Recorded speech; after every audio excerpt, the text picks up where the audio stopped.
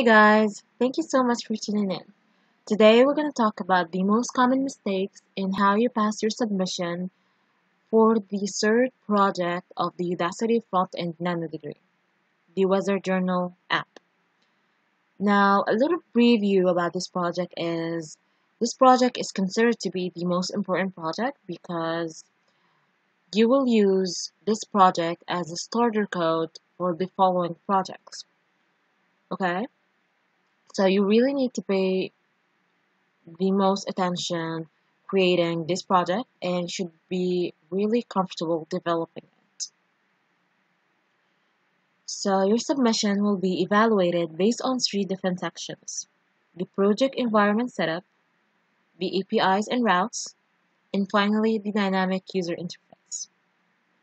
Now let's talk about the project environment setup section. So in this specification, it states that you should have Node and Express installed on your local machine, and the project should require an Express and create an instance of their app.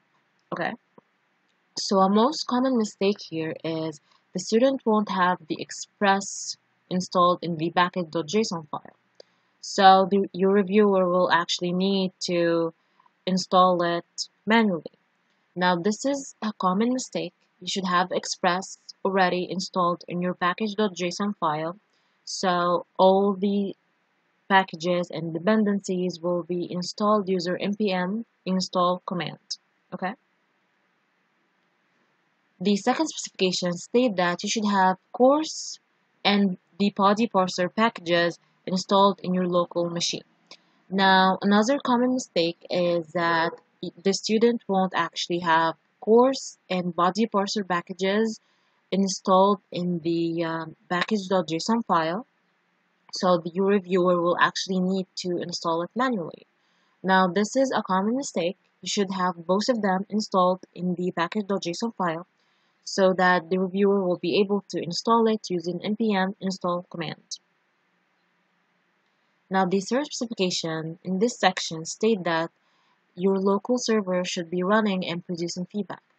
Now, a common mistake in this specification is you won't be having a feedback produced while your server is running.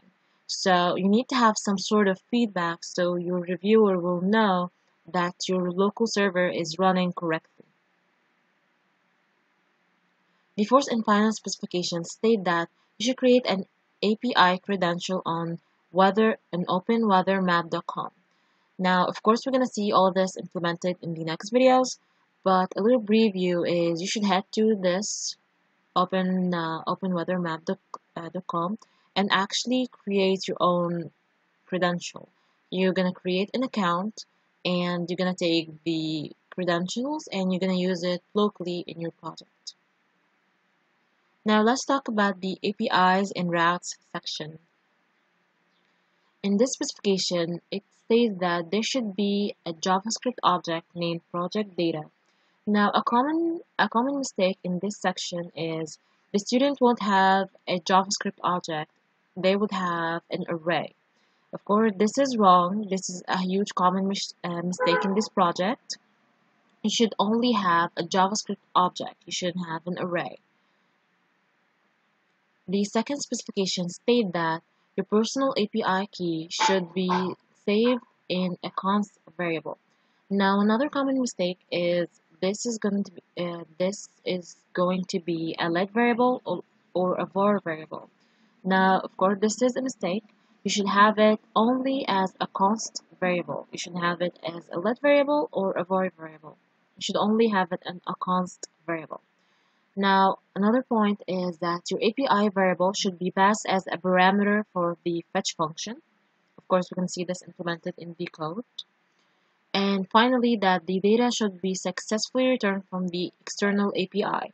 Now, what this means is that your data should successfully return from the open weather map.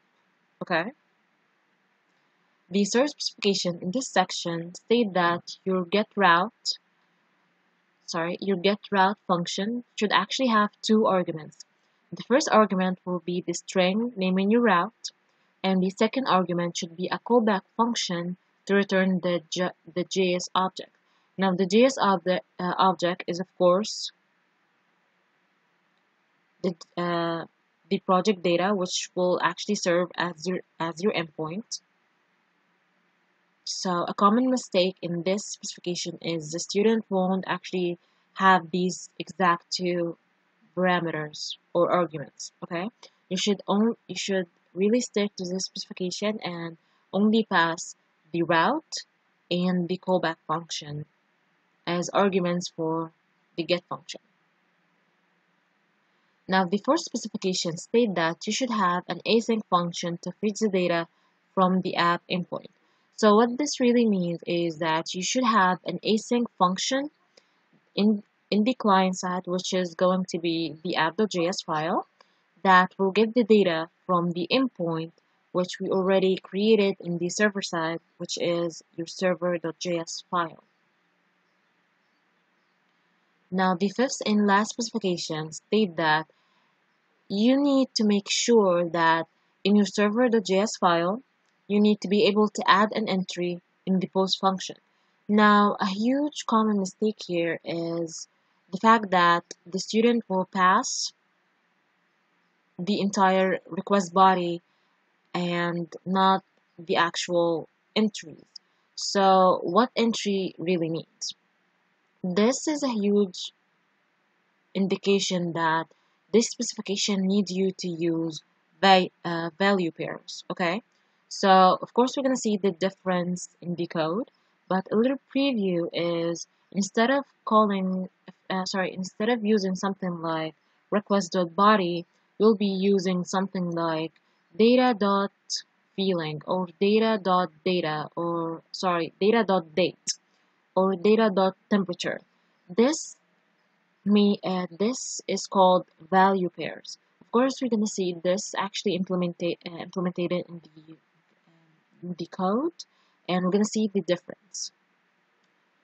Another point here is the client side should have a function that will take the URL in the object. Now, another common mistake is that the fetch function won't actually have the URL to make a post in the object.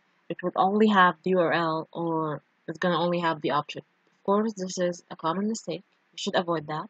You should pass both the URL and the object. And finally, that the server side should have its own function that will get the data from the client side and add it as an entry.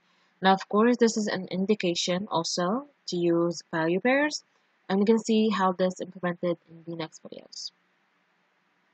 Now, let's talk about the dynamic user interface. So, in this specification, it states that you should have an input element with a placeholder property set to this, and actually this specification is already